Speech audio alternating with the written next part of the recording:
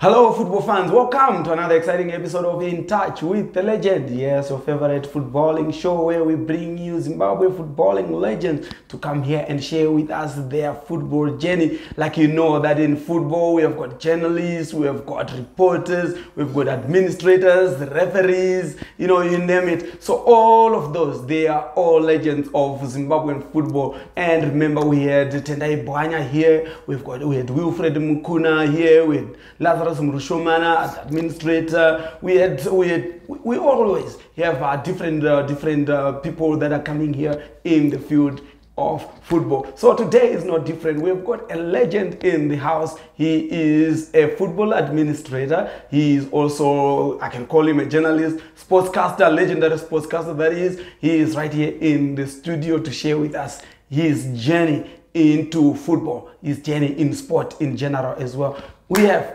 legendary Mike Madoda. Good to have you, Alois. How are you doing, bud? I'm okay. You're right. I'm okay. Super. You have no idea. You have no idea how many people we're always asking. Chimbounza boys is also banana. Chimbounza boys is Rambos. What about gee? What? Yeah, people are always curious about you. They know you as this famous sportscaster. For us, it's like more Berry and Mike. But unfortunately, guys, it's Mike. Yeah. It's not Berry and Mike. Yeah. It's Mike. You're alone. Yeah. You're isolated. Today I'm by myself. You're isolated. I think let me just start off by saying how humbling it is to be invited here, because I've always viewed myself as a fan. So I think just like those people who have been asking for Barry and myself to be on the show, I think it's very humbling, because it's been a long journey. But it's moments like these that make it worthwhile. Yes. Yeah, it makes it absolutely worthwhile. You're actually a legend. Okay, we're also fans. I support Manchester United, I support Cape United, so I'm also a fan. So we'll get there to the Liverpool side of things. But people want to know where it all started. Mike, I don't know. Well, it's a journey that's been long. It's been colorful. It's been exciting. I think the journey starts in the year 1980. Sanyati. Those of you who don't know Sanyati, I think it's about 96 kilometers northwest of Kadoma, cotton country. Yeah, Kwairi Madonje. That is it. That is, they used to call it a white gold back then. White gold, yes. Because that was, I think, something that was central to our community. A lot of people lived off cotton. Before gold. Yeah, before gold. Before gold. Yeah, before gold. So donje ndo rakarera vanhu vakawanda kusanyati. Vanhu vairima, people would go out, they would either be working at Ada, if you know Ada Estates. Yes, they used to have a big estate in Sanyati. They would work there. Tainda tichinonohonga donje muchibhadharwa. And of course there was also CMB, later known as Cotco, Cotton Marketing Board. They also, of course, had the second biggest ginnery. That was something that we used to boast about as a community. The second biggest ginnery, I think Glendale, on your way to Bindura, had the biggest ginnery. So Sanyati, popularly known for its cotton, and cotton was really the heartbeat. All the banks, all the businesses, Zakavura pa township pedu, pa Ada. Everything was really based around cotton. And during the cotton season, everyone and everything would come alive. So that is paifariwa vanhu vachwinza mabhero achiendeswa kuCMB vonyorerwa macheka avo voenda kuRhines Zimbank. It started off as the only bank. And so they made a killing in Sanyati back then. Vanyorwa macheka avo, then Mariota say vono kesha macheka avo, vachibuda imomo, vachinotenga magrocery, vaitenga mawardrobe, vaitenga mbeda, vaenda kunana power sales, vaenda kumafaro. So the community would come alive. And so that is the community in which I was born. In 1980, ndo kwandikakurira. And I was born into a family of 6 children, 3 boys and 3 girls.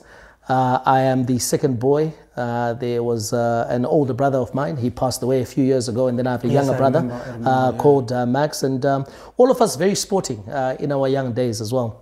But I started off, I think with sport, you sometimes don't know your giftings, you don't know your areas of strength when you're initially a very young man. Takura testi tichingotamba bhora. You know, bhora raingotamba munhu wese makusene mukadyama inotamba bhora. Muchingotamba bhora chete muchingowana zvamunoita maingotamba bhora. Saka munhu wese aingotamba bhora. And I found out that in those communities, there were a lot of boys, more gifted than I was, you know, really, really, really talented. Listen, I was an average soccer player, I will have you know, but I had heart. I loved the sport. So I was one of those guys where Paisarus were team Paipa. I wasn't the first 2 or 3 names to be picked, but I would eventually be picked. That was Paisarus Wachet. I know you got number 2. You know, that sort of thing, because I had a lot of hard work, I had a lot of passion, and so I was an average footballer. But soccer really was what drove our young communities back then. Even you know, I went to Chiguvare Primary School for my grade 1 and 2. My father was a teacher there, so I went to that school. That was the only sport. Privilege there. Yeah, teacher. I don't know. My father was very strict.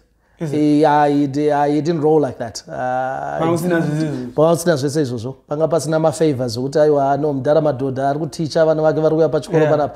In fact, it actually made things tougher for you, because my father then held you to a very high standard. You had to be accountable for everything. You had to be accountable. So, painzwi tractor yauya yoku ada vana vari kunononga you didn't get off.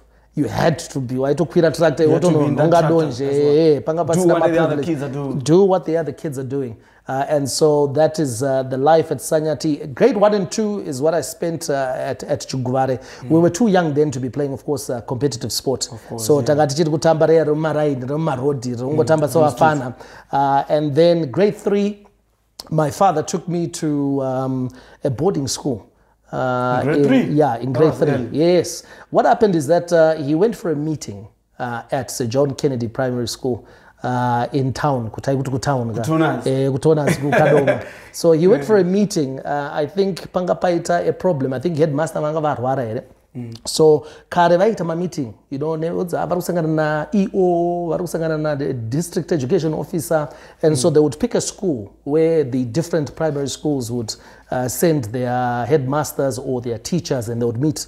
So my father, I think being a very curious man, then asked the headmaster of this almost white school back then called Sir John Kennedy, asked him, listen, what would it take for my children to come here? And I think the headmaster, Mr. Howarth, in jest said, listen, vaka pass an oral test. There was this oral test where they would make you read these words. If they pass that, your children can come. That was easy. So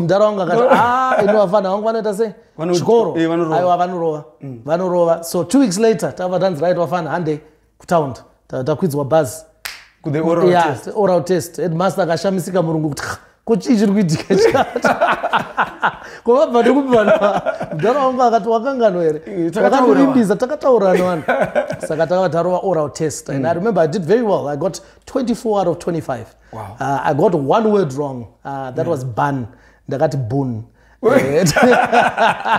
Takata jaira ka a e I o u. So batakaona b u n ndakati bun. But I got the other 24 correct. So that's how I got into that school. So that school back then was an A school, just as good as any of your elite private schools now. So this was as good as your Hellenics, as good as your Hartman Houses, as good as your Rosawis. Went into that environment, foreign environment. You know, it was very difficult because I knew like I could read. You know, because that was a function of school. But spoken, I couldn't speak a single word. You're also going into a different culture in terms of even just the food. Tangataba kusadza, nemuriwo, nenyama, nelacto, yataidya nemaoko. I'll tell you what happened. We get there, the first meal I had was in the evening. And I remember it was curried, it was eggs in a curried soup, like boiled eggs, and with rice. apa tanga tina mamatron chirungu aibvira moto saka apa fork and knife ndabata handisi kugona kubata fork and knife ndakaiso ndatamba nefork iyaya zairi kungomhanya musupu kuti ndiri baye manje kuti ndibate nemaoko zvikati don't use your hand ndanayo ndakara ndine nzara lozi ndakatadza kuti ndakapedzera ndazosarenda ndikati ndazvitadza izvi pandirimaitisa story yadhimisaripova asvika kugermany akadzakaitwa iyoyo akaona kuti zvaireba achakagara nagrabos kati pane iwe tebho akuda kushandisa maoko uri kuona ndo yandikaitwawo futi saka uri mwana mudiki manje 7 years old kuti manje ndiite sendikati murungu uyu ari kuvava uyu I'd rather sleep hungry than kuti ndimudisappointe murungu saka ndabva ndangosiya zvakadaro and you know after 30 minutes they used to have waiters, they would come votobvisa vanga vasina chakuti I think vangofunga kuti hai idzi hadzisi kuda kudya idzi hadzina nzara idzi wabva vatongotora saka ndakarara ndine nzara that day so I then had to integrate myself, learn kuti okay fork and knife, you know, it was so going to school again ndanga ndisingazi chirungu saka ndaiti I used to sit next to this guy and Justin Anderson taishare madesk aya akabata naye kuti unovhura uchivhara saka he couldn't speak Shona, but what I then did was that ndaitaimira so popiwa my instructions iye akaburitsa textbook remaths ndaivhurawo ndoburitsawo textbook remaths ndoisa pamusoro saka ndaimutaimira akavhura papage 43 indovhurawo ndoisa papage 43 so I had to adjust, but it was a very difficult time because you know, back then I'll tell you this, the environment was very racist. We were dealing with a lot of white teachers. Remember, it was just a few years after independence. And so there was still, you know, that feeling, especially amongst the white community, that they were better than us, that we didn't deserve to be there, that we were crashing in on a party that didn't belong to them. And for me, I think it was worse because I just wasn't a black kid. I was a black rural kid. So even the black kids that were at that school also frowned on me as well. Because why don't so that's what really then built my passion for sport, because for me, school, the normal school hours were very tough. They were very difficult. But back then, there was sport in the afternoon. Of course, so you knew that after lunch, starting from 3 o'clock until 5:30. So that was the time I was liberated. Why? Because sport is a universal language. Of course, yes. Sport. Anditika chirungu, Spanish, Arabic. That's why you can see in modern football now a player, Spanish-speaking player, can leave Colombia and go and play in Germany. Without even speaking a word of Germany. Why? Because the language of football is universal. So similarly at that age as well, sport then became an outlet because kumanya. You know, on your marks, set, go. Taimanya. Whether you are a good English speaker, and I couldn't speak English, but if we were running, we were running. Yes. So if we were playing soccer, we were playing soccer. Whether you were an English speaker or you were like me. So that's where I developed my passion for sport. And I looked forward to sport in the afternoon. Why? Because it was an outlet. It was a time where I found acceptance. Because you know that amongst children, the better you are at sport, the better appreciated you get. So now those kids that may have looked down on me, when we were in the classroom, saying to so when it came to the sports field, now when it came to running, when it came to doing certain events, when it came to swimming, they were like, you know what, he's actually not so bad after all. He's a good guy to have on our team and so forth. So it was at that time, I think, that I started really appreciating sport, enjoying sport, because I think for me, sport brought a sense of acceptance. I feel it. So and I enjoyed that. Swimming again, I remember swimming third term. I was in grade 3. So Kusanya Tukwedu, there is a big river. The Munyati. I was about to ask you. So the Munyati River. So it's called the Munyati River. I think if you're ever driving along the Harare Bulawayo Road after Kadoma, you will actually cross the river, the Munyati River. Yes, that river then swings right round. and goes inonobata sanyati kwedu chaito kumusha inotodarika nepamaDoda kumusha kwamaDoda chaiko kunonzi kugowe. Saka, so what used to happen is that as youngsters we used to go a lot to the river. We used to go and swim. Exactly. So taitorova taitotuwina tichitorova ngege, ngege unaiza kwenye unodzi kutuwina kana kudhidha futi, but let's not iyo ngatisiyane nayo. Saka taitotuwina, but ngege unaiza ngege backstroke.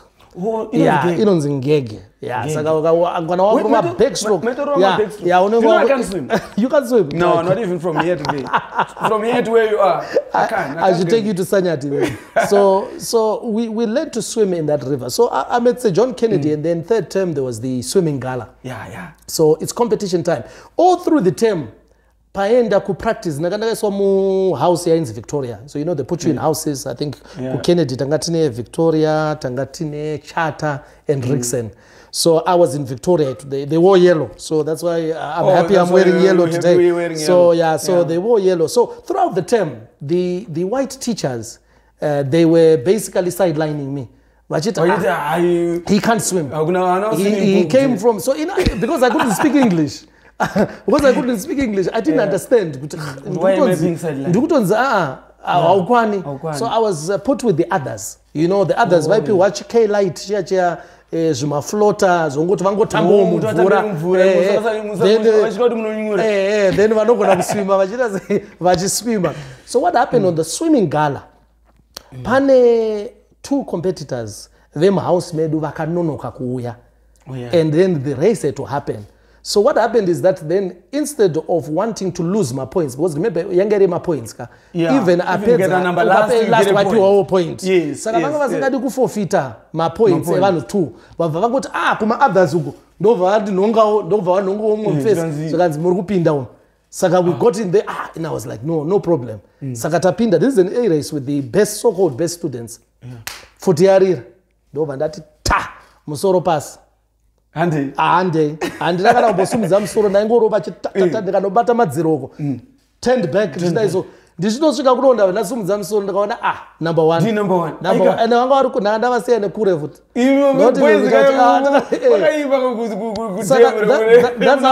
That's how then people realize saka uyu munhu anotoswima. So the advantage I had was that ukadzidzira kutuwina, if you learn to swim in a river, the water is a lot heavier than in a swimming pool, the current, so you definitely become a better swimmer. Exactly. I might not have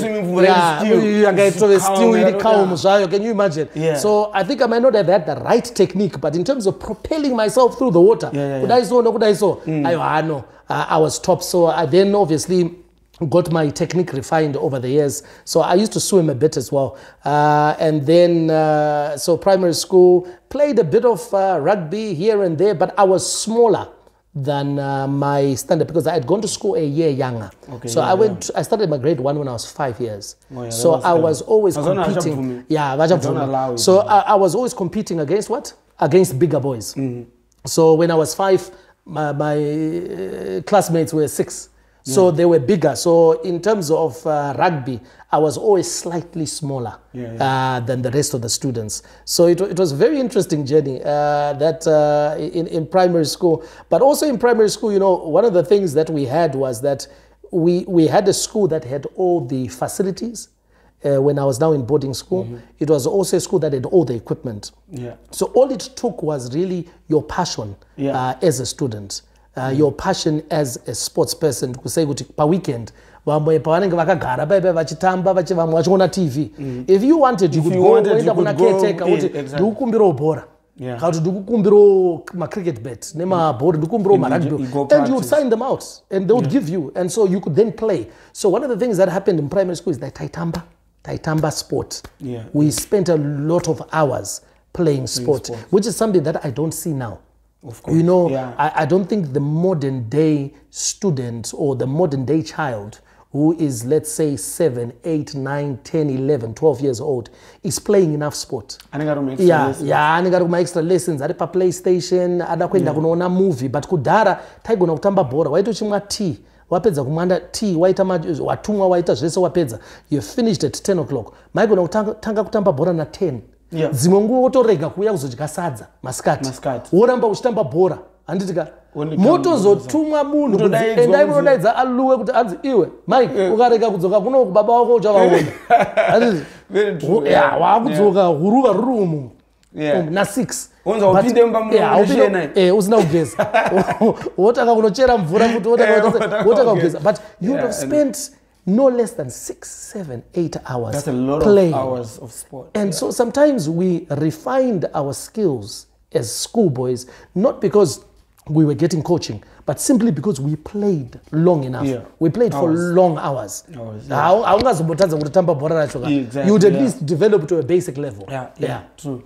So that was your primary. That was primary school. And high school. High school. You went to Jameson. Yes, I went to Jameson, which is the senior school. Did your father? Oh, it was the senior school. Yeah, it's the senior school to the John Kennedy. So it was an easy transition. It was an easy transition. But again, you know, for me, it just seems good. My formative years are always difficult because I didn't get a place in boarding initially. So I went to stay with my aunt in Remuka. When you went for Form 1? Yeah, Form 1. So Form 1 and Form 2, I stayed with my aunt. In fact, I would say Form 1 because it's quite a tragic story. I stayed with my aunt. She was my father's sister, Tete Keti. Taigara Kurimuka 10A Garwe Street. We're just going to take a moment to go for a break. I'll tell you. I'm interested in Kadoma. You know, Kadoma is one of my favorite towns because I used to play around there a lot. I had a friend, one of my best friends who stayed in Kadoma. So we used to visit there, so I know a bit. I know the corners of Kadoma. So absolutely. I'm interested. Guys, just going to go for a break. This is Mike Madoda in the studio, legendary sportscaster, club owner as well. If you're just joining us, yes, he's right here telling us about his formative years in this first segment. But we're just going to go for a break. When we come back, we get back into the second segment when he is going from his primary school into high school at Jameson High School. What's going to happen? Don't move away.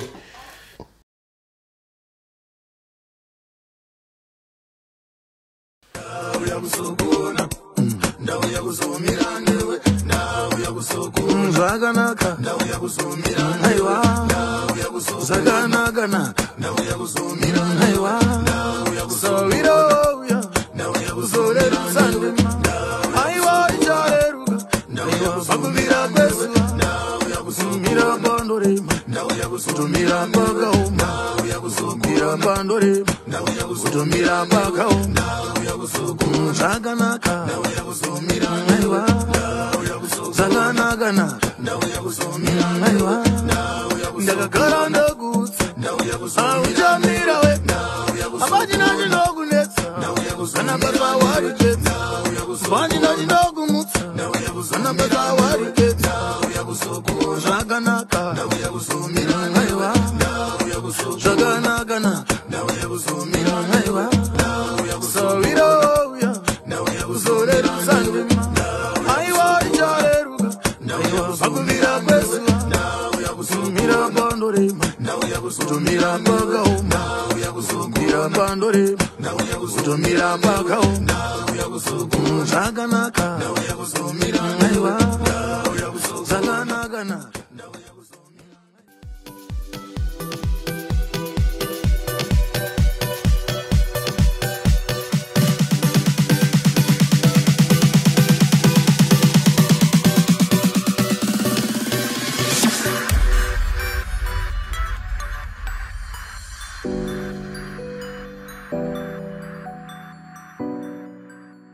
Yes, guys, welcome back to the studio. We're going back into the second segment of In Touch with the Legend. Yes, we are in touch with the Mike Madoda, legendary sportscaster at ZFM Sport. He was also on Sportsline. We'll talk about Sportsline later on because a lot of people have been asking about Sportsline. So he will tell us about Sportsline, guys. So if you are the one of those who are asking about Sportsline, just stick around because we're going to be talking about. But before we get into the second segment, please just go to our Facebook page, like the page, and also go to our YouTube channel, like the channel, and subscribe to the channel so that we can always interact with you guys whenever we have features there, because we've got so many things that we do, that we post on those platforms, that we want you to see and interact with us there. We appreciate your comments as well. Even now, if you've got questions for Mike Madoda, he's right here. Ask the questions in the comment section, then we can try to respond to your questions as well. Or if you know something that is exciting about Mike Madoda that he hasn't mentioned in his primary school time, just tell us, please. Just give us a hint so that we can also know something that we don't know about Mike Madoda that we want us to know. But back to the conversation, Mike. You moved now from actually, let me tell you something interesting. You asked people to send something interesting that might not. Let me tell you something actually about which I forgot about. Okay, that's good. I was actually once arrested. In primary school? Yes, How did you get arrested in primary school? So in primary school, when I went to boarding school, they my Fridays I end up town. So we line up, type of 50 cents. Yeah. Then moenda ku town. Saka indaiva kusanya. Saka ma shops I don't know as ma shops zedu kumushaka. Kuti unoita sei? Unopinda mu shop, wonongedzera chauri kuda. Wotambidzwa wobhadhara. Inini this is first time kupinda mutoners. Ndapinda ma TM. Moya. Hai. Tapinda ma aisles, tapinda vamwe vese vapinda ndatendera. Kuti tichiziva kuti zvofamba sei. I'm telling you to this day, people might think kuti chokwadi kuti ndaida kuba, but ndakasingadi kuba. Ndatora manje ndaida kutenga chocolate. But pamatil pakandivhara because system yacho was new. What do I do? Who do I pay to? Yeah. So you know what? Saka the confusion niyo ndakabva ndangofamba ndikabuda. But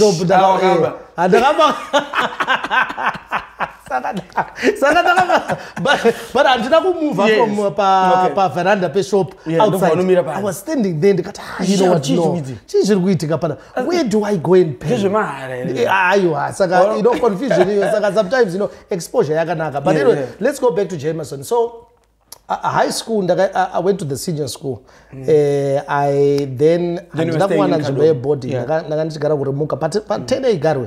Vanozvari muka etene igaro iri just paseri pamombe primary school. Mashops anonzi parume kudhuze nerumuka stadium. Yeah, in fact rumuka stadium ndakandiri kuseri kwepamombe primary school. Exactly. Saka ndo pandaigara natete vangu ipapo. So I stayed there ndichienda kuJames taikwira. Zupco was very functional and very efficient those days. Yaitouya 7:15 ndainokwira pa bus stop ichitudonedza ku town ndobva ndatofamba noenda kuchikoro and so forth. But then when I was I think it was about October, if I remember. October. My aunt then, she suffered a stroke. Manheru chitove mumbaso. I think indakanaenda kunorara because she then choked in her, I think vakarotsa as well during the process. So ndakatoita kanenge kakuvhunduka. So you know, I think some things you know happen. Saka ndakabva ndaenda chinocheka because she was now, you know, pane masounds avaimeka and she was in the next room. Saka ndakanocheka ndikati ino ndichida kutovhunza kuti no meka mtu paka pane musikana aibatsira nebasa. So ndichida kunocheka paipa kuti ko tete, you know, ndikatoona vanga vatorutsa and she was in a thing. So then I had to call the neighbors ndo vakatozofonera inonzani ambulance, and then she went to the hospital, but I think she was then pronounced dead on arrival. So bad, so I think I was just nearly 13. I wasn't even 13. I was 12. That's a bad experience. So I then had to come back, and I remember the hardest thing for me was coming back, and then kwankwa kuma 5 makuseni.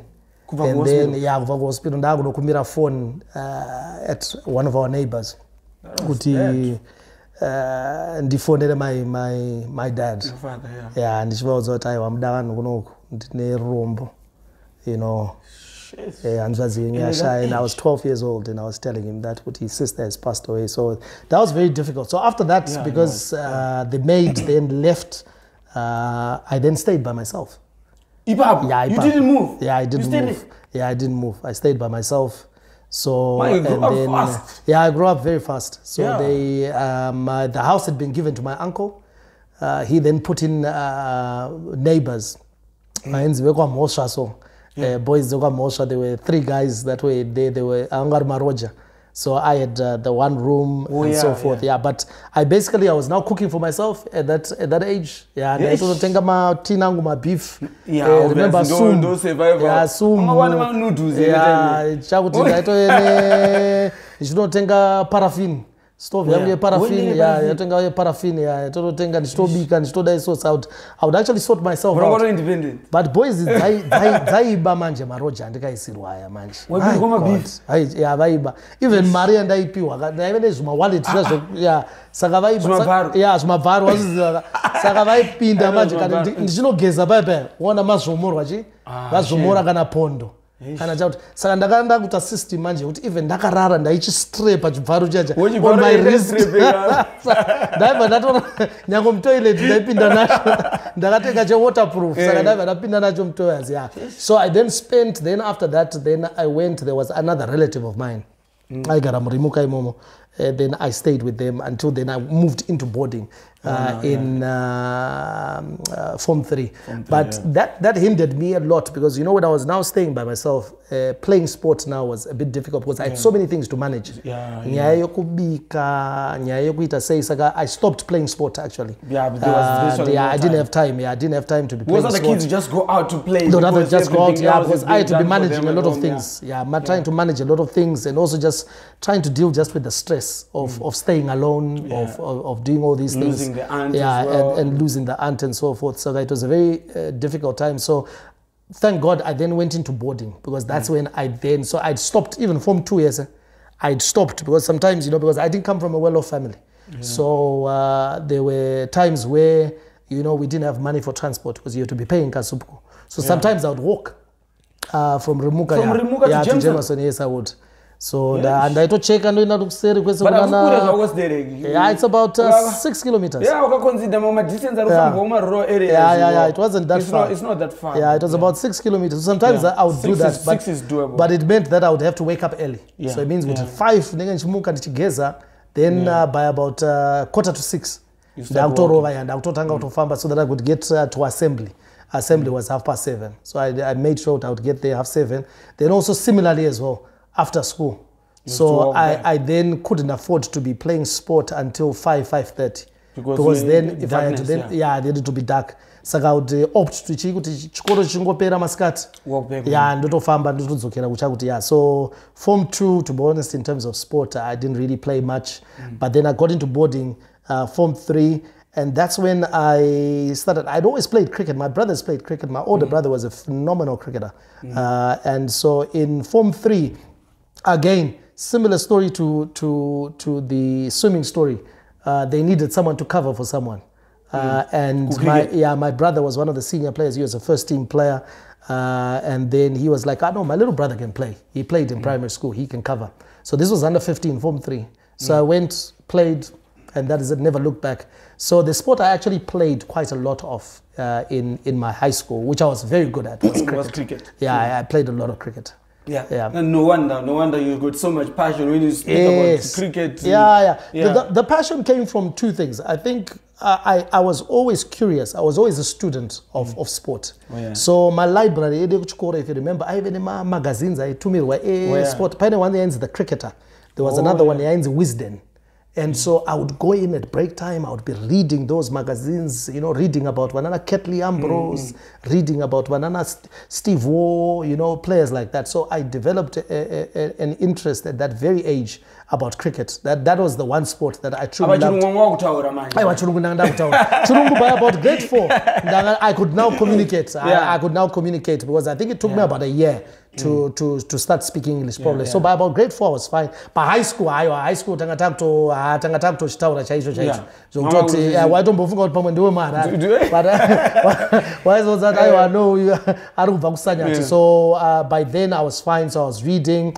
And then also I think at that time as well, two big events for me. TV was critical as well. You know, TV inspires. a lot of people. And for me, TV was really critical.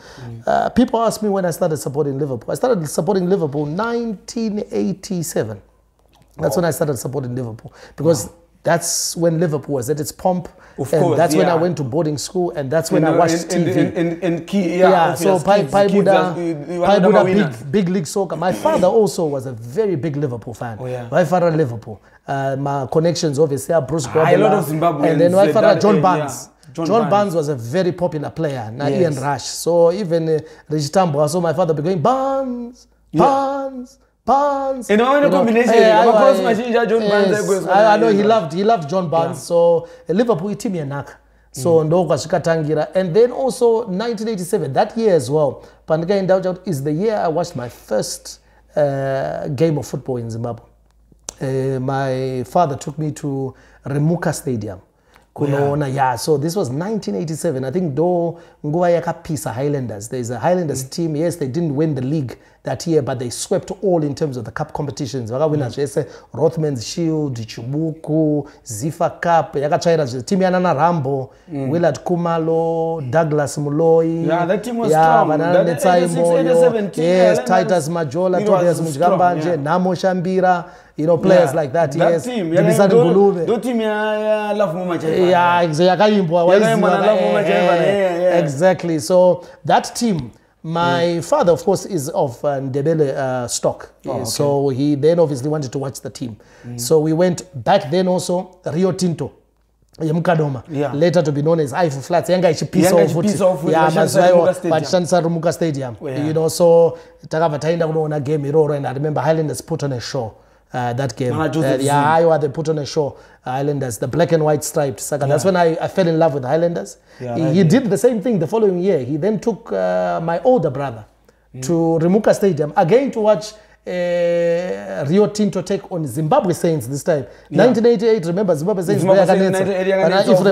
So this time he took my older brother. And so my older brother was a Zimbabwe Saints supporter. Why? Because that's the first team that he watched. The first game he watched. My first game was Highlanders, and so I've always supported Highlanders. It's always important with your children, that's how you influence your children as well. Expose them. If you expose them, then they take it up from there. They take it up from there. So, you know, it was not even a case of my father saying, you have to support this team. No. He just took me to a game, and it was enthralling, it was exciting. You know, the stadium was packed to the rafters, and the teams played excellent football, and so it was difficult not to fall in love with one of the teams. So if it hadn't been Highlanders, it would have been Rio Tinto back then. So it was great. So again, it would have been sad. It would have been sad because now they're defunct. I'd have had to pick another team. If it gone the Rio Tinto way, but back then, even at that young age,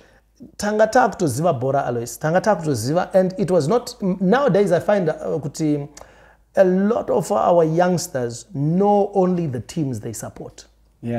So if they support FC Platinum, for example, they know only FC Platinum. Even a lot of our adults, even the adults supporters today, they know only the team they support. Back then, Ndanganda kutoziva Highlanders, Dynamos, Caps United, Mangura. You want to just watch football? Taitoziva masters. Waitoziva kuti team yako kana ichitamba ne shasha yadzo ndeids. You would know the other teams. The media also played a big part in informing us, the younger generation at that time. There was information. Because there was information that was always close by the parade. Even my newspaper was still very much in fashion. So Majisa ma picture. Tichicheka ma pictures. Parade, there is a lineup. Especially parade. You know the difference is, Alois, is Mazwano ukavura ma newspapers edu. And it's no criticism to those who are working in the field of media. But we have got too many stories that are dominated by administrators. We've got too many stories that are centering on scandals. Kudara, the back page was for the stars. Yes. The back page was for the players, the teams, the glory, the result, the wins. So that is why we knew who was who in the zoo. We used to fight for the newspaper. You know, newspaper mdharopa next door and akatenga newspaper apedza kuverenga no madhara akapedza kuverenga angasaread. Isu stated the back page picture. So we always wanted to know kuti ari back page. Absolutely. Who is the back page? Nowadays I think the administrators and the coaches I think actually dominate news a lot more than the actual soccer players. Our soccer players have just become pawns, and so it's difficult to build up stars when you continually talk about the administrators, when you talk about administrative issues, when you continually talk about the coaches, and it's never, when a team wins, it's about the coach. Brito is more popular. Like now, Brito is more popular at Highlanders right now than all the absolutely players. So that is sort of like the problem that we have. And so back then it was about the stars. We knew Vana Angirai Chapo, Sheikh Mentauro, Friday Piri. We knew all those players. You know the way you say them now. We don't pride. No. Because why don't you tamba bora? Ustoti indini Claudius Jiripai. Nas. Anditi ga urunzo why don't buka? Muchitamba bora. Kuti ndini mabridge so mandatanga. What ndatanga? Ndatanga kuti ndini kwinji. Ndini kwinji. You know, so why don't buka that name? Why? Because those were our stars. Those were our stars. And so they inspired us, even through my playground. That is it. We knew, even at St. John Kennedy, which was a predominantly white school, we knew our stars. Dopaganetsa gavana digital, Vitalis Takawira, digital. You know, Vana Claudius Jiripai, Hokoyo. We knew all those guys. Even if you go to Sanyati today, they don't know Peter. No, they don't know. They don't know. Even if you go to your Hatman houses right now, you ask them who is playing for Caps United, they don't know. If you ask them who is playing for Bulawayo Chiefs, they don't know. It's bad. Yeah, so it's that was the situation. So high school, for me, I think it's a period where I learned a lot about the game through studying. Through studying. I was never a high achiever in terms of sport. I think my brothers achieved a lot more. They were far better, more talented. You know, they were left footers. My older brother was ambidextrous. He could use either foot, either hand. I was right. You know, my young brother is left-footed. So from a sporting perspective, you know, the left-handers, the left-footers always seem to have an advantage. You know, if you're in cricket, the left-handed batsman is always, you know, has got a seeming advantage. In terms of just his application, especially when he's facing right-handed bowlers, who are the majority. So they achieved a lot more. But I think that just allowed me really to zone in on reading. Reading about this world. So I knew a lot, even from high school. I think a lot of guys I went to school with, especially who were in boarding school with me, A-level. Because I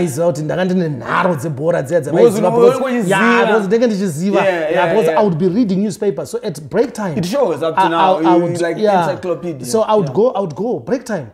I would quickly go for break, and then I would go to the library because they would have the newspapers. Then I would read the newspapers, read the magazines. So I always kept myself up to date. As soon as you touch the newspaper, you would go to the back page first. So when I was in hostel, back page first. So when I was in hostel, Jagamira so. So it's something. It started a very long time ago. Simply because, you know what, I did a lot of reading, I did a lot of research. I just I just followed it out of passion, out of interest. And that to be honest is the foundation. Then after high school? After high school, I went to UZ. I was a Yuba. Those are possibly, I think, the most enjoyable years of my life. I can see with a smile. What did you do? What did you get up to? You cannot be just enjoying books today. Most of it I can't say on a family show. Well, that smile is not about books. No, I enjoyed my university years. It was, So I was in Harare. I was a young man. I was discovering myself. I also made very good friendships. With people from different backgrounds. A lot of friends from Banana Watsomba, outside of Mutare, Honde. And Watson's Bar. Yes, Watsomba. A lot of guys from Mutare, and then a lot of guys as well from Bulawayo, you know, Nkisto, Vekite Mantina, Highlander support. And back then, Patangatiri Mayuba. I was at UZ from 1999 and then graduated in 2002. You know, we used to get the payout. It was a sizable amount then. You know, it was a phenomenal amount. And it allowed me to follow Highlanders during those years Now you took it upon yourself. Yes. Now I'm a full-time Highlanders I used to watch, yes. So I must go. I will tell you this one, I'm done. Absolutely. I can claim that between 1998 and 2002, during their glory years, I think I must have watched more than 90% of their games, home and away. Home and away. We used to travel. With who? Yes, with Nkisto. Oh, yeah, okay. He was my friend. He was a Ndebele guy. Okay, yeah. Nkisto, obviously. And how we became friends, you know, he was very, you know, UZ could have these tribal lines that could develop because, you know, just, you know, they came in with a lot of suspicion as well, with, you know, Mashona and then similarly as well, you know, the Shona guys are also a bit on edge. But I think with Nkisto, just out of mutual respect, when he discovered that I was a Shona guy, even though I've got Ndebele that he didn't even know, that I was a Shona guy who supported Highlanders. Yes. And then he actually then, through observation, realized this guy is actually very passionate about Highlanders. Yeah. It's not just fake. He's actually with us in the stadium. Yeah. He's actually so we became very good friends. Yeah. And we broke down those tribal barriers and we became very good friends. Yeah, so we'd travel. You know, whenever the national team was playing, Tista Kugomba. Yeah, to watch the national team. You know, we could afford to actually get into Blue Arrow. If you remember Blue Arrow, yes, it was the luxury coach service that used to. It was based. It used to leave from either Sheraton and then later on near Eastgate, the Eastgate offices. We used to travel on Blue Arrow to go to Bulawayo to watch Highlanders play at Barber Fields. Wow. We used to stay in the Holiday Inn or at Rainbow Hotel. We could afford it. Payout. Wow. We could afford to do that. And to leave Bulawayo, come back to Harare and Highlanders will be going to play. You're talking about Zimbabwe? Yeah. Highlanders was going to play Zimbabwe. Highlanders will be playing in Shishavane because then around that period, towards the end of it, is when was this Shabani mine broke through. Team Yanana Thomas Makwasha. Oh, that one. Exactly. That is it. So Yanana Francis Chandida as well. That team, yes. Yeah. So we used to go. We used to go and support Highlanders. Go to Shishavane. It was something that was not prohibited. Now it's something that can only be done by those who have the wherewithal and those who have the resources. But back then, it is something that we could afford. Yeah, it was very affordable as a university student to actually live that lifestyle. To say, Dynamo siri kutamba nemswe Saturday, ndruenda kunoiona nemswe Sunday, ndikunoona rimwe bhora futi. Pane midweek game remanheru. Remember there were evening matches back then. We would go, so we would go and watch. So it was a time also then. I think at the UZ, I think I was a fan. And I was a fan. I was a fan. I was on the stands. I was singing. I bought the T-shirts. I bought the jerseys. Yes, even in terms of my international teams. I think Sunday Chizambwa, Sunday Marimo back then, he had his shop in town. Remember, I think it's genuine. Sunday Athletic. Nobody had to take my jersey. So I could afford to go and buy myself. I remember I bought myself a Liverpool jersey, Jamie Redknapp. Yeah, that was the first one I bought. Yeah, he was a very good player. So is that what you were talking about? Is it about football and traveling? Yes. Your best life. I enjoyed it. Yes, I enjoyed it. Yeah, best life as well. Yes. Supporting football. Yeah, it was about supporting and other things. Like I said, it's a family show, Alex. Go for a break. When you come back from the break, we want to know from university, where did you go? Yeah. You know, we're following up on Mike Madoda's life in sport. He is right here. If you've got questions, please do throw them in the comment section so that we can interact with you. But for now, we're just going to go for a break while you are busy typing the questions. Don't move away.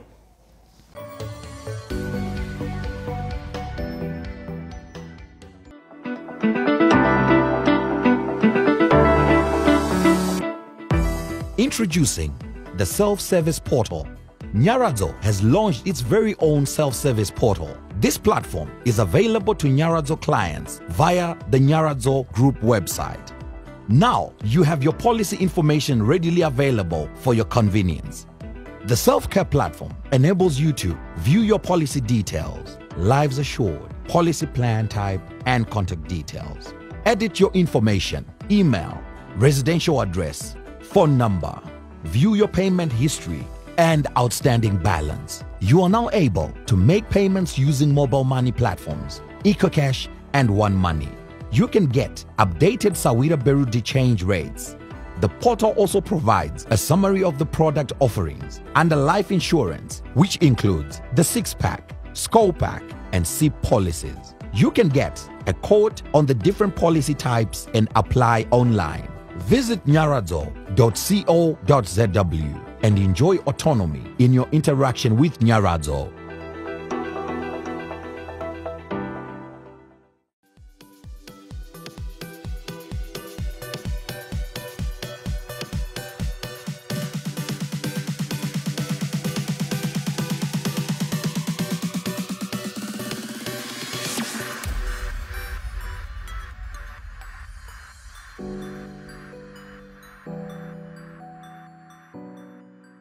Welcome back. We've got Mike Madoda in the studio. Yes, if you don't know Mike Madoda, he is a legendary sportscaster. He is also the anchor at ZFM Stereo Sport. We are on air every weekday from Monday to Friday on ZFM Sport. So if you want to follow us on ZFM Sport. We are always there, Monday to Friday, 6 p.m. to 7 p.m. Yes, ZFM Sport. Mike, you are at university, you are a football fan, and from there.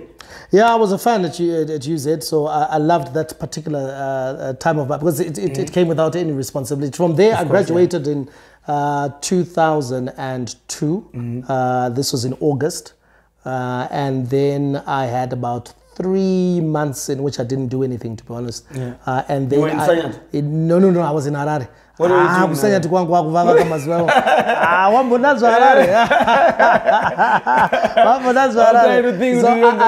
had family here in Harare, so I was staying with family. So to be honest, I was just hanging around, just trying to figure out what was the next step. I had graduated, and then so 2003 I get into formal employment with Gary Thompson and Associates, and I started in the month of February. So that's when I got into formal employment. Worked there. I was in, that's obviously the advertising industry. So that's marketing related. Went in there, and it was at Gary Thompson and Associates that I then went into the world of media, because in 2004, Gary wanted to revive TV. I think Gary Thompson obviously had been involved. He had done a show where he used to interview different celebrities in Zimbabwe, and I think that had worked out well for him, but he wanted to produce more shows. So he asked us to come up with different concepts for different shows, and one of the concepts we came up with was international sport. It would be an international sports show, so you can guess, because I love sports. There you go. So it was an easy one for me, and because I was also very fascinated with Sky Sports News. If you remember, Sky Sports News was then really at its pomp. It was new. To the Zimbabwean audience, and I just used to love their delivery, their presentation, how, you know what, in 30 minutes they could give you anything and everything that you needed to know out of the world of sport. And so I then suggested, hey, you know what, why don't we come up with a sports show, because I think there's a market for that. So Gary agreed, and we set about coming up with a sports show and selling it. We found a sponsor. And then we had to look for the presenters. So initially we went with a couple of guys, and the first guy really didn't work out. You know, he just didn't have the energy that's required for sports. You know, sometimes, you know, sports, you've got to have the energy. He just didn't have it, so that didn't work out. We then the other guy was Steve Vickers. Steve Vickers. So Steve Vickers needed a partner. And then enter one Barry Manandi, who was working at, he was the owner of another advertising agency called Columbus. And they were working in partnership on a certain project with Gary Thompson and Associates. So he came for a meeting, and I remember thinking to myself, you know what, he speaks well. You know, because I So I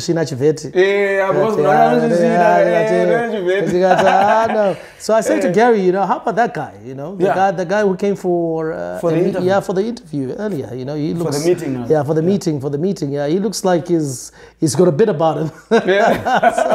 So it turned out. So he invited Gary. He invited Barry. That's Gary, and then you know what? Yeah, he absolutely nailed it. You know, that's where you met Barry. Yeah, that's where I met Barry. But I was just the other guy. I'm sure Barry must have walked in thinking, who's this little guy? Who is this guy? But you are the one who recommended let's try. So he comes in, he does this with Steve Vickers. Yeah. And then just before we launched, unfortunately, there was a technicality with Steve Vickers, and then he couldn't be on the show. So we then needed a partner for Barry. And client was saying, we've got to launch, guys. We've got to launch. We've got to launch. We've got to launch. So in the end, on TV. So in the end, we really couldn't find someone. We were pressed for time. So I then decided, you know what? I might as well move from behind the scenes and join Barry. Initially, it was supposed to be a stopgap. Did you know that you could? A stopgap. I didn't know that I could, but I knew that I had the knowledge. I could fill up the position I think so, now while we look for the for replacement. I'd never tried it before. I'd never worked in media. I'd never been involved, but I had done a bit of public speaking in school. And so I didn't think speaking was going to be an issue. I didn't think the knowledge of sport was going to be an issue.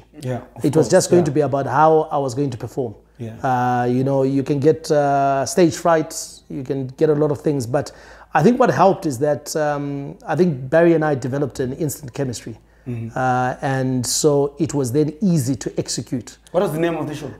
It was Seamus International Sport. On ZTV? Yeah, on ZTV. It was. It used to come out on Wednesdays.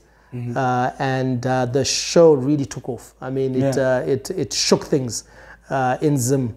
And it had a massive audience. And so that then helped catapult my name into the public domain. I think that is when people began to know that there was a Mike Madoda out there. I think Barry was known before because he had done TV work. He was with Joy TV before. So he had a bit of media experience. And now Mike now there was a Mike Madoda. So I think that was sort of like when people began to know. Before that, I was just another regular guy on the streets. So thanks to Steve Vickers, who was captain. So he was kind of like captain. So he was captain. So he then became the first producer. So because I was now thing, so he now began to produce it. From behind the scenes. From behind the scenes. So he produced our first season. And then later on, then when he left, then I was presenting and producing and doing everything. So that is when we went on international sport. And that was good because it was, you learn quite a lot when you do shows like that. So I learned the TV production side of things, which are the practical side of things. So that's something I do have knowledge about. And then also just in terms of knowing sport, because you had to prep, you had to prepare for the things that you were going to be talking about. And also you were co-presenting with someone who was knowledgeable, someone who was articulate. And so that pushed you because, you know, you don't want to be unequally yoked. So yes,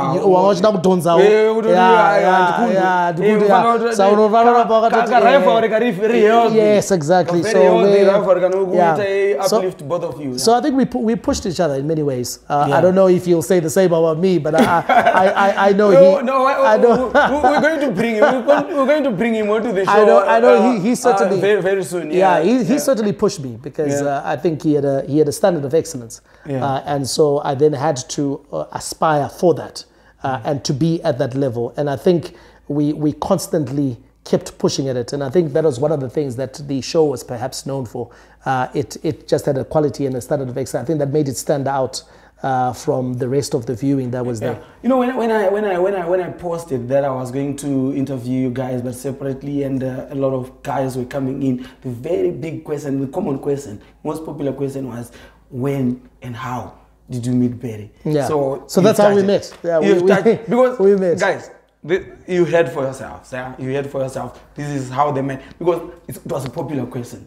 Everybody wanted to know. But later to discover, I think we're actually remotely related. Here we go. Because we later discovered. So, Mudara wangu you know, he had pane vataita vazukuru vedu vekwatlamini in Sanyati. And they were very close to us actually as a family, the Laminis.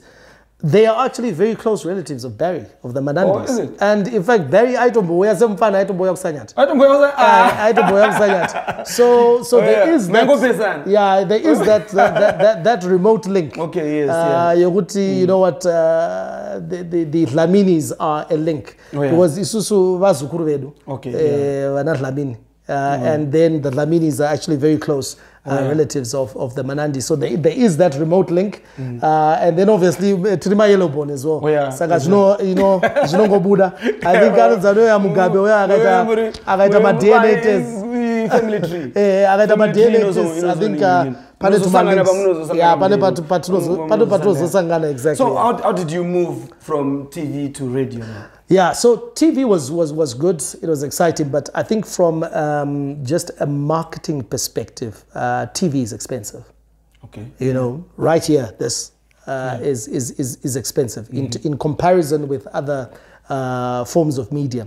So when I think Zimbabwe hit its troubles, and we all know, of course, what happened in 2008, 2009, you know, that was a very shaky time, even for corporate Zimbabwe. Trying to sell the TV show was very difficult back then. You know, the sponsors, they just weren't there.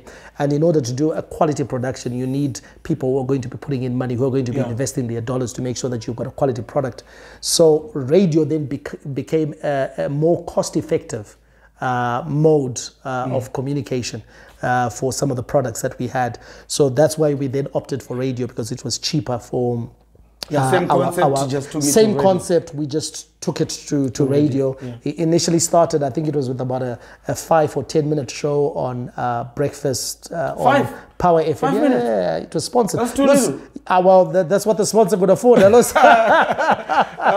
minutes.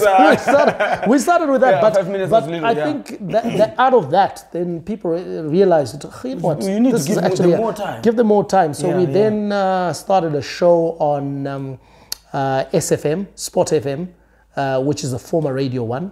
We were then offered a slot to do the sports show between 5 and 6 in the afternoon. So that's where we went. That's when we then created what was known as Sportsline.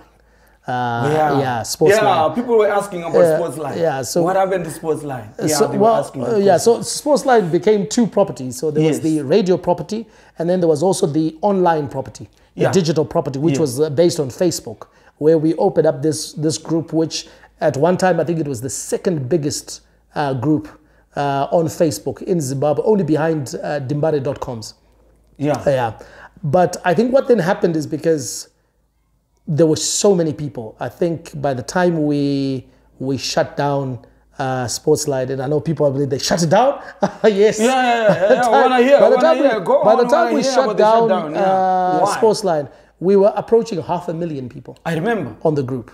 I remember. So I was a member of the group. Managing it was becoming very, very difficult. Because why? Because of our partnerships, corporate partnerships that we have, and also because we then do, of course, live other lives outside of Sportsline. You know, Barry's managing a business. We are involved in the marketing domain, where you must manage relationships that you've got with different corporates as well. So what was happening on Sportsline back at the time, I'm sure it was becoming very fractious, very toxic. And so it became something that was a distraction, and two, something that was also then perhaps threatening to tarnish our reputations. Because we were the founders, we were the administrators. So anything that happened on Sportsline and then the potential to damage other relationships that were putting money in our pockets and putting food on the table. So we had to make examples of that? We had to make the difficult decision. That, you know what, there were just so many things. You know, when you got, we tried to even get a group of other administrators to manage the group, but they would always be compromised. That was the thing, because you know how sport is. And then the standards, our community standards, were not being upheld. So if Alex did something, and then it still comes back to us, because ultimately, yes, Sportsline was our brand. And remember, Sportsline wasn't just the Facebook brand; it was also tied to what? the sports show, which had on radio. corporate partners. And so what was happening on Facebook was definitely affecting what was happening on the radio show. So we then made the difficult decision to say, you know what, yes, we've got a community of 500,000 people, which was great, because up to now, there are very few groups in Zimbabwe that have got 500,000 people on them. Big brand. We had to make that painful decision to shut it down, because we had to choose either we are digital, and that is we are on Facebook, and then we lose what's happening on radio, or we choose radio and we shut down this. You couldn't combine the two? Like the content that you've got on radio? We could have, but what we didn't want, the beauty of the group and what made that group grow was the fact that we allowed people to have a say. So it was not about us posting and them commenting. It was their ability as well to share information, to post, to be in the family. You see, that was the beauty of the group. Because remember, one of our tagline for it was for the fans. That's what Sportsline was. But it also left. It's left it open. So when it was small, before we were sort of like 50,000, it was great. It was great. You know, we had people who had been there from the start who understood. It was fun, and people who were actually debating. I remember we had a war between Zambia and Zimbabwe on that group. Yes. On Sportsline.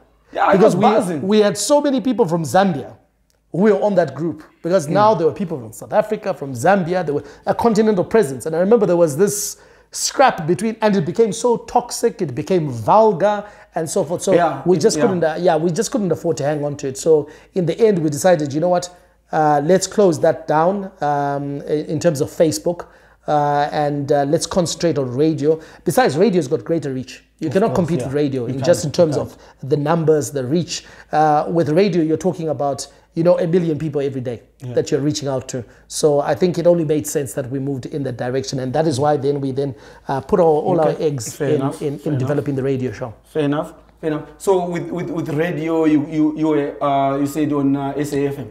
Yeah, we were on SFM, Sport FM. How long did you? We were there for we were there for about 3 years, and then we migrated to Power FM because our show now literally, I think. It grew bigger than SAFM. I think so. That was the feeling. So we were invited to go to Power FM, and so then we went to Power FM. And then we were on Power FM, I think, for another 3 years as well. And then at Power FM, then we were fired mid-show. I like the way we emphatically say we were dismissed. Fired. We were dismissed.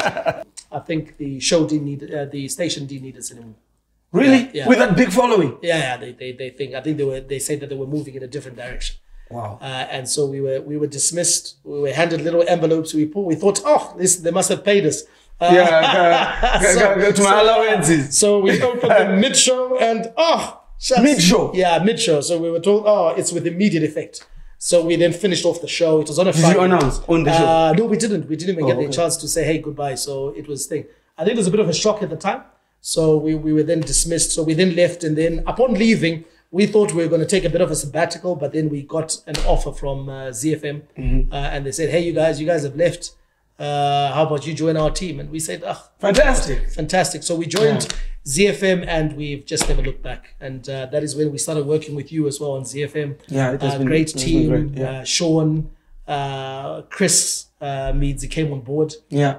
And she's been phenomenal. It has been awesome. Yeah, so we've been with ZFM doing the same thing between 6 and 7 and since 2017. And you migrated with your fans. Yeah, I think some listeners definitely moved because that's the nature of radio nowadays. I think people are no longer loyal to stations.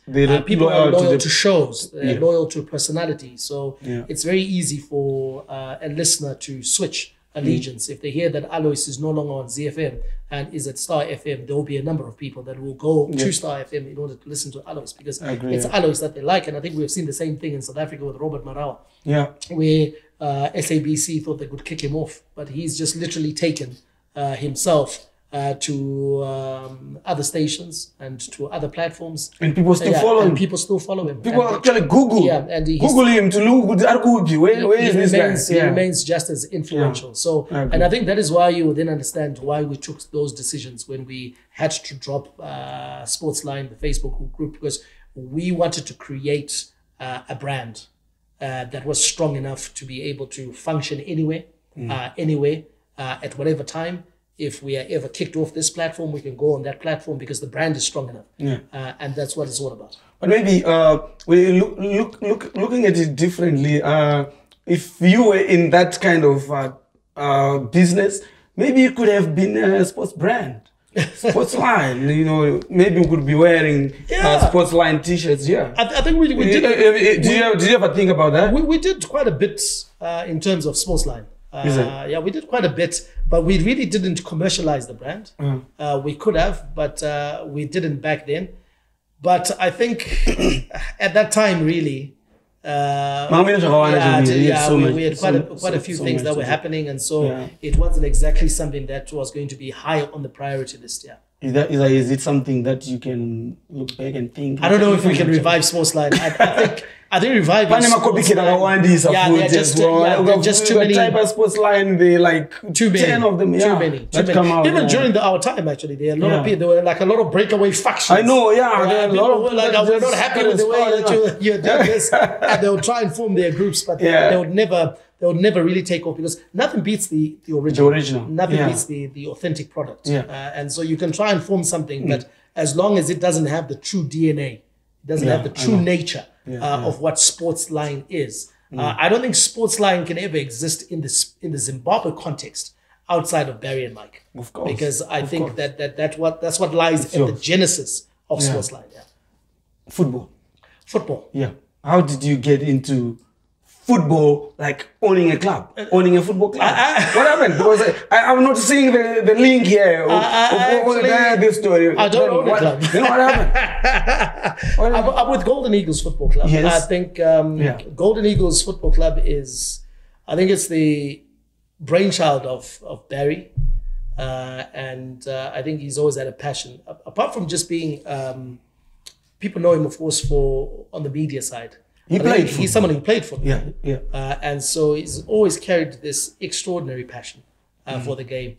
And I think there comes a time, I think, maybe in your evolution as a person, in your growth, in your maturity as a person, where you seek to perhaps just do a lot more than just talk and seek to make an impact in football. And I think this was one of the ways that he looked at it to say, you know what, let's form something that is going to be a shining example of what it is to be a professional sports institution in Zimbabwe.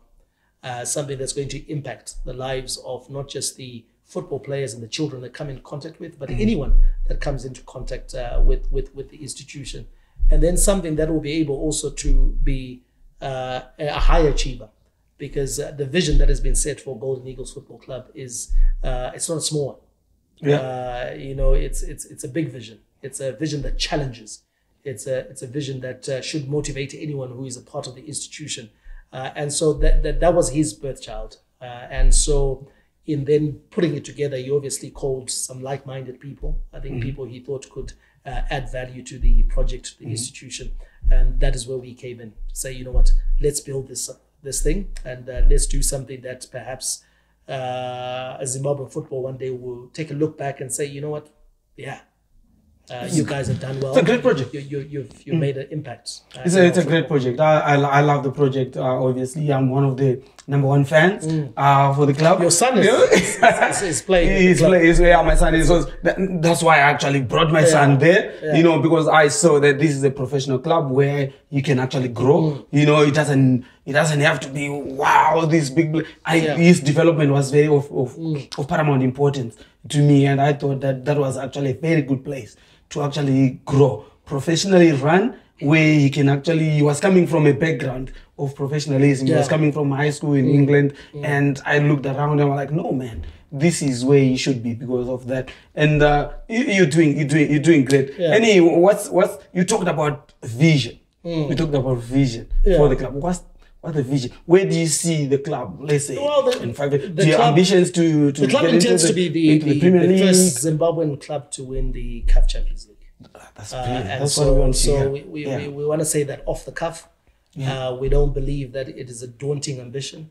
I know there are many people who will be like, oh, shucks. And they're in Division 1, they haven't even made it to the Premier League. But then I think if your vision doesn't scare you, if your vision doesn't leave you having sleepless nights, then it's not a vision worth following. Vision is going to be big. Vision is going to be challenging. And so that's the vision ultimately, to become the finest sports institution on the continent. And people right now, yes, they might be skeptical, but you just need to rewind to 50 years ago, and the formation of Kaizer Chiefs in South Africa. The Motawung would have been met with the same skepticism. They would have ridiculed them in pretty much the same way that how dare you try and build something that's going to upstage Orlando Pirates. Like what they do to me when I talk about Honde Valley. Yeah, about Honde Valley. No, you should excuse them because sometimes people can't see it. And so I don't think it's their fault, but they just can't see it. And I also believe that vision is also a function of exposure. If you have been exposed to a lot of things, if you've gone out there, if you've traveled, if you've seen, those things challenge, they motivate, they grow you. And then you do have a picture that you have. It's the argument that we've been having about sports facilities in Zimbabwe. When you talk about what, I've seen the pictures you've posted about Honde Valley. When you talk about certain things in Zimbabwe, there are people who will laugh you off. Or when you discuss certain things and you say, this is not good enough. There are people who are like, you know what? But it's because you have a certain picture in your mind. You know what you're driving at. So it's the same thing with Golden Eagles. I think everything is just building up towards that. Now, no one at Golden Eagles claims to be an expert. No one claims to have been there, to have done that. But what we are doing is that we are growing as we go. We make mistakes, we correct them. Sometimes we make good decisions. We pat each other on the back, we congratulate each other. But it's always about moving forward. It's always about learning, growing, moving forward, and making sure that year on year, season on season, month on month, the club is experiencing some level of growth. And also setting a good example. The professionalism level that you guys are setting out there. I think it's something that it's a good example for a lot of administrators out there to actually come and say, you know what, we want to do things right. The biggest example, what Golden Eagles are doing. To add to what you were saying is, I think the biggest example that maybe Golden Eagles can set for a lot of administrators is to remove the excuse of money. Thank you. To remove the excuse of money, because I think finance has been used as an excuse for far too long. That we can't do certain things because hapana mari. We are not doing this because there is no money. This can't be done because there is no money. A lot of things that Golden Eagles is doing is simply because there's an idea, there's a plan, and there are people willing to run with it. And sometimes that's what is needed. Sometimes that's what Zimbabwean football just needs to do, is to afford the people with ideas, give them an opportunity. Afford the people with a plan, an opportunity to execute what they can do. Not everything is about money. So when people see the glitz and the glam, and I hope that's what they see when they see Golden Eagles. They think there's a lot of money that's being spent. No. Some of it is just doing things professionally, doing things right. So making sure that the names on the jerseys are printed right. You don't pay a lot of money for it. You don't pay. You pay the same amount of money as any other club that's printing jerseys. Making sure that the font looks great. And the effort that you take to take a plaster to namira ipakuserwe jersey uchinyora magic marker is the same effort. Doing a player launch, just making sure things are done right and things. So there are various aspects, and that's just things obviously on the marketing and media side. But there are a number of things I think that are being done which are a result of good ideas. There is a lot of investment, believe me, that is going in, because running a football club needs money, and it takes money. But I think that we would be having a greater impact in our local football if the money that was there was actually used wisely.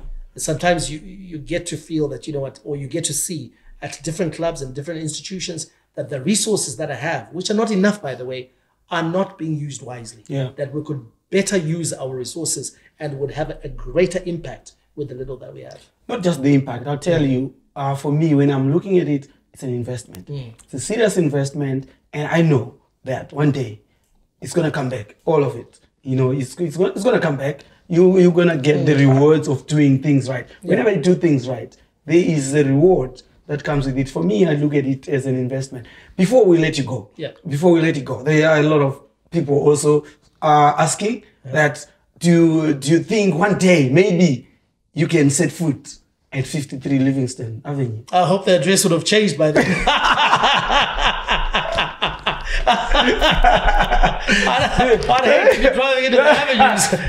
maybe they would have demolished that house and put in and moved a triple story. That is a terrible location. I think they should move. Okay, do you think you can get in there and take it away from there? No, Alice. Do you think I think it's very premature to talk about that. Yeah. I think as far as football administration is concerned, I think I'm in my infancy. It's a journey that we've just started. Still a lot to learn. Yeah. And so I don't want to put a lot of pressure on myself now. I'm a young man, very young man. And so, to be honest, I'm not under any pressure to be I agree with you. to be getting into that level of football administration. There's still a lot of work to be done at Golden Eagles. And it will be too early and it will be premature right now to leave Golden Eagles for national service. And as much as anyone would want to serve their nation, but I think there's still a lot of work to be done at Golden Eagles, and we will only leave when that work is done.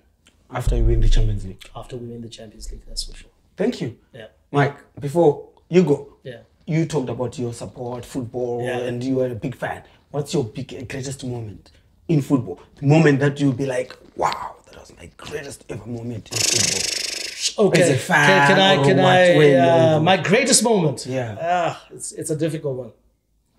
It's a difficult one. I'll tell you, Messi winning the World Cup ranks.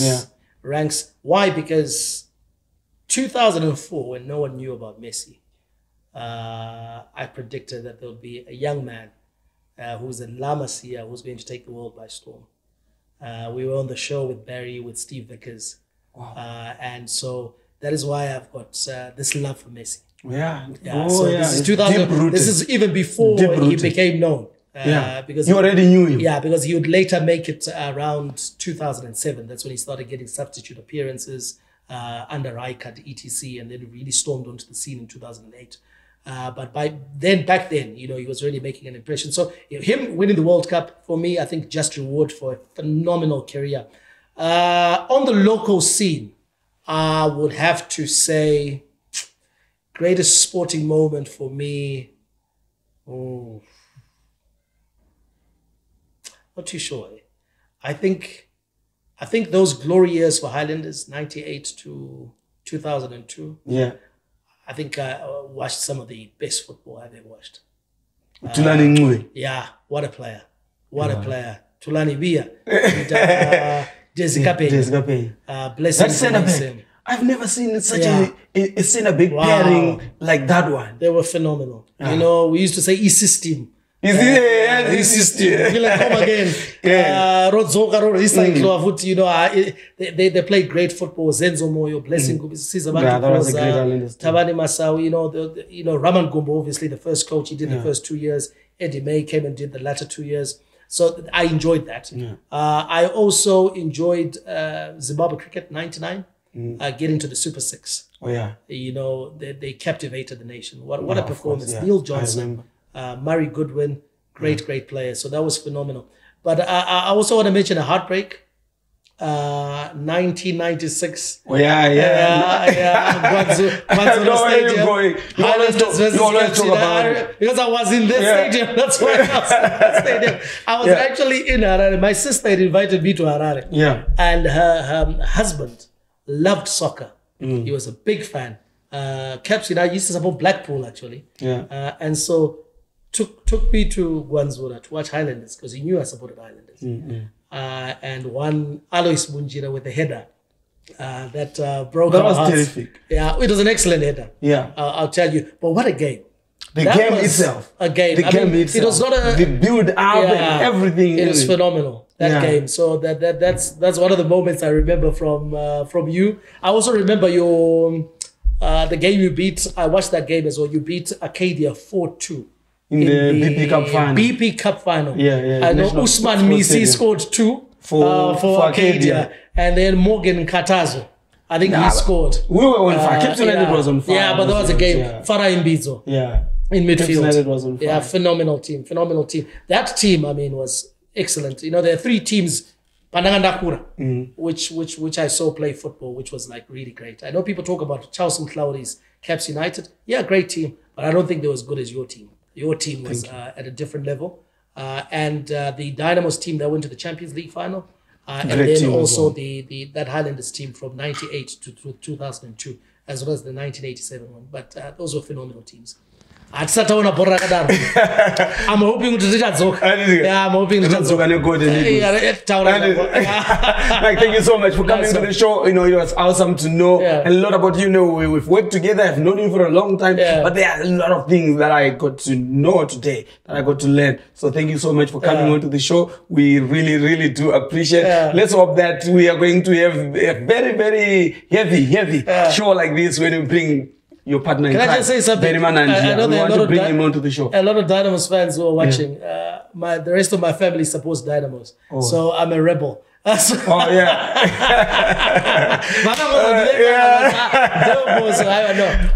I'm a rebel. Thank you so much for coming to the show, guys. This was Mike Madoda. He was here sharing his football journey, as I call it, football journey, but for the rest of us, it's actually his sporting journey as well. From Sanyati to Harare, to the University of Harare of Zimbabwe, that is University of Zimbabwe, all the way to be co-owner of Golden Eagles, like you heard, that they've got ambitions to actually win the Champions League one day for Zimbabwean football. I believe that.